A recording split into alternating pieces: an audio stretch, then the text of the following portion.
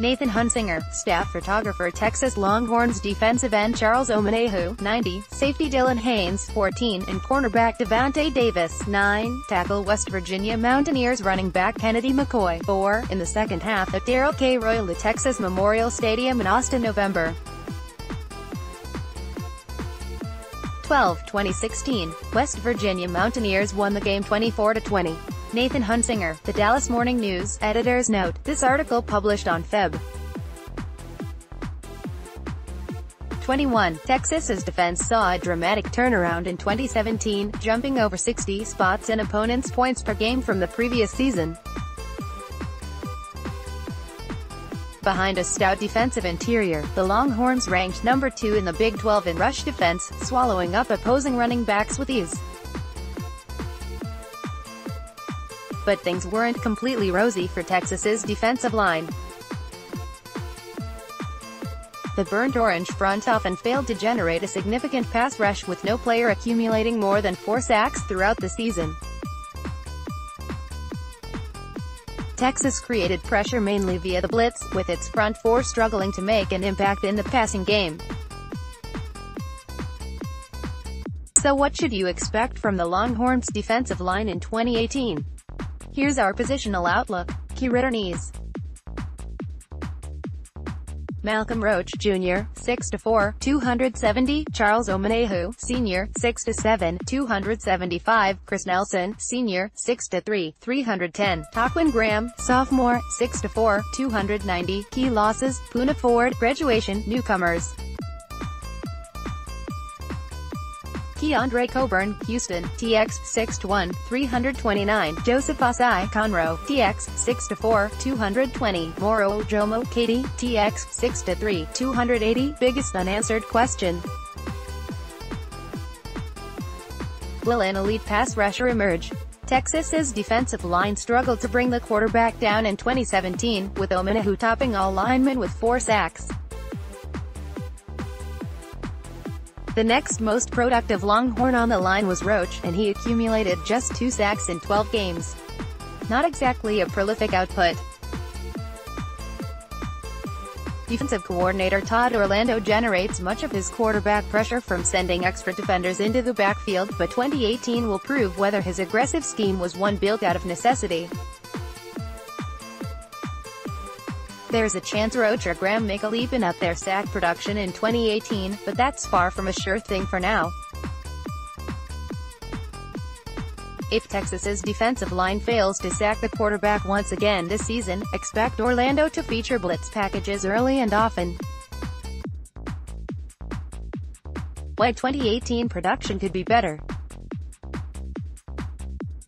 Defensive line that proved stout against a number of quality opponents last year returns much of its core, losing only defensive tackle Poona Ford from the 2017 squad.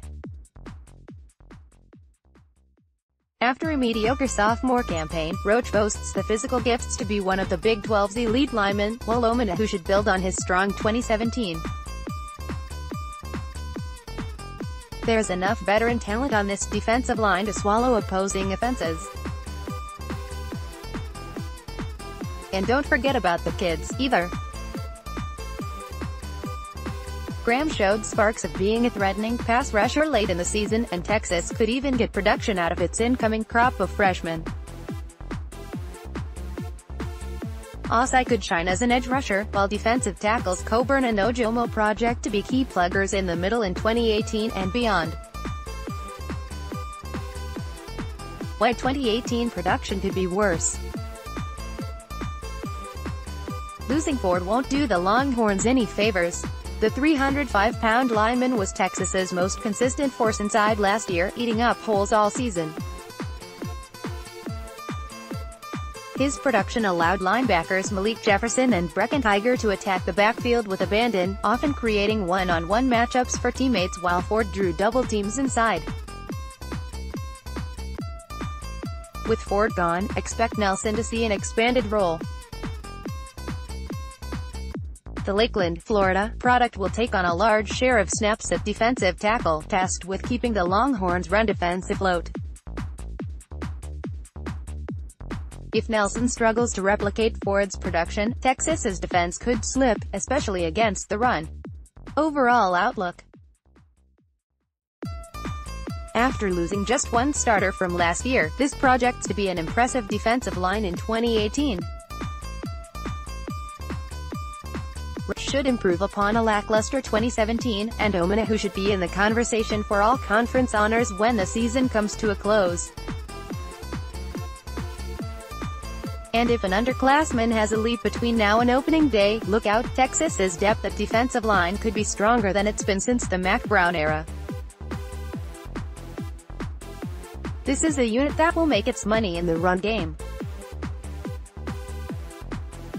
Opposing backs will have trouble gaining large chunks of yards inside, and Orlando has enough speed behind the defensive line to slow the run game down outside the hash marks. Don't hold your breath for large sack totals from the D-line, leave those to Texas's linebacking core, but the front four should still be a force in the face of opposing quarterbacks. Bottom line, expect a solid defensive line for the Longhorns in 2018, one that excels against the run. Twitter, @Mashab. 2 more positional outlooks. LB, who will emerge as Malik Jefferson's replacement? DL, will a true sackmaster emerge? OL, who will replace Connor Williams? DB, will any freshman earn a starting nod? WR, Tay, Colin Johnson, and a whole lot of uncertainty. RB, will anyone emerge as the bell cow back? QB, will anyone unseat Sam Ehlinger? Special teams, how will Longhorns adjust to life without Michael Dickson?